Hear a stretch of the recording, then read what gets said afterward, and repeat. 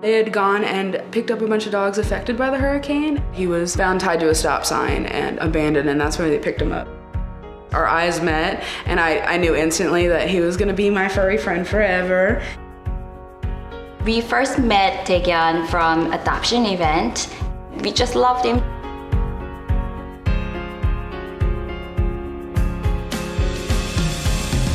The result was really shocking because we thought he's just half pitbull and half retriever, but he had 8 different breeds.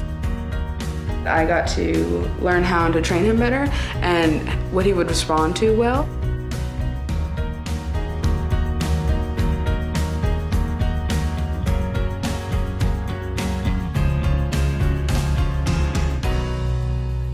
I couldn't believe it, and I called Sen, yelling that we found Taegyeon's brother. The meeting was so special. Everyone was super excited. After they had gotten all of their kind of wackiness out playing together, I think they realized that they were connected in some way. They just loved each other, they ran around, they played so well. I think they sensed something the human cannot sense.